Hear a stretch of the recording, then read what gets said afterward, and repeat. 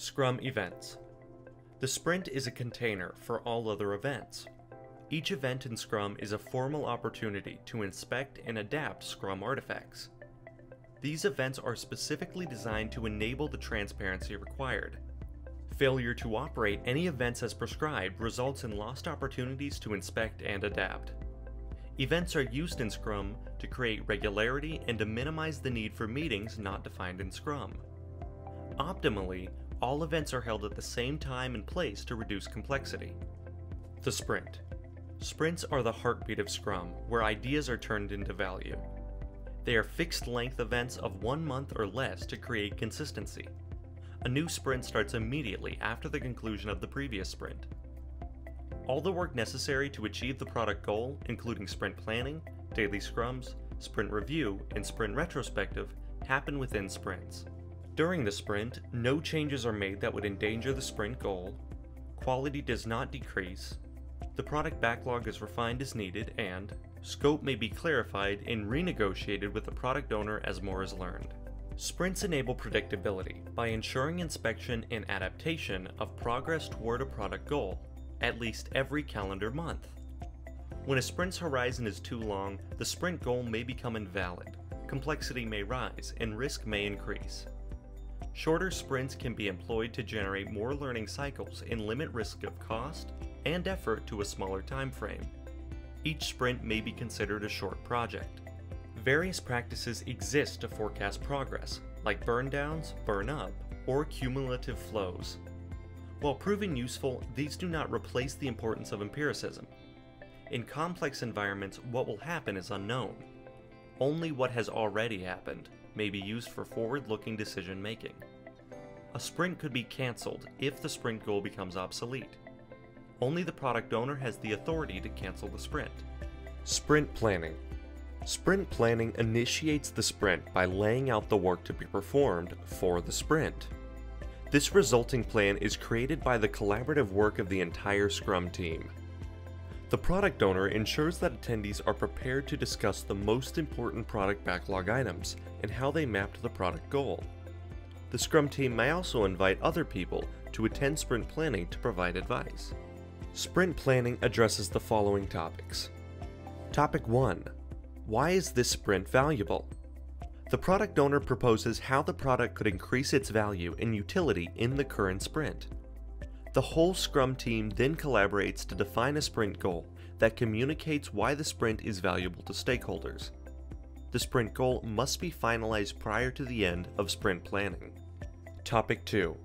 What can be done this sprint? Through discussion with the product owner, the developers select items from the product backlog to include in the current sprint.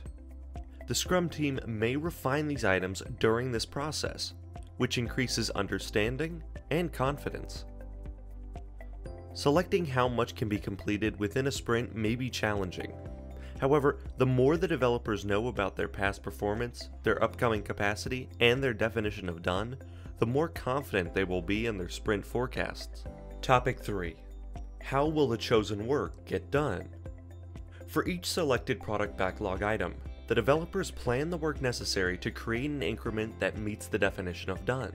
This is often done by decomposing product backlog items into smaller work items of 1 day or less. How this is done at the sole discretion of the developers. No one else tells them how to turn product backlog items into increments of value. The sprint goal, the product backlog items selected for the sprint, plus the plan for delivering them are together referred to as the sprint backlog. Sprint planning is time-boxed to a maximum of 8 hours for a 1-month sprint. For shorter sprints, the event is usually shorter. Daily Scrum. The purpose of the daily Scrum is to inspect progress toward the sprint goal and adapt the sprint backlog as necessary, adjusting the upcoming planned work. The daily Scrum is a 15-minute event for the developers of the Scrum team. To reduce complexity, it is held at the same time and place every working day of the sprint. If the product owner or Scrum Master are actively working on items in the sprint backlog, they participate as developers.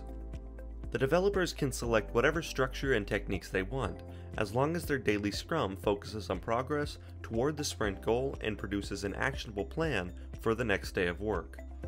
This creates focus and improves self-management.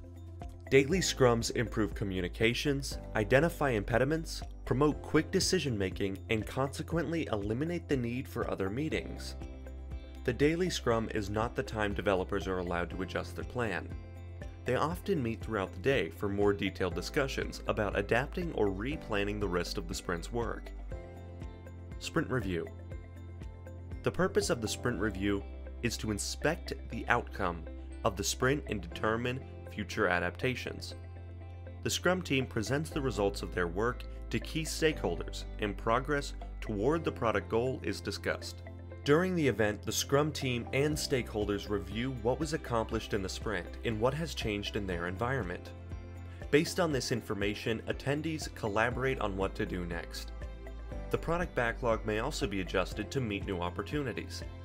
The Sprint Review is a working session, and the Scrum team should avoid limiting it to a presentation. The Sprint Review is the second to last event of the sprint, and is time-boxed to a maximum of 4 hours for a 1-month sprint. For shorter sprints, the event is usually shorter.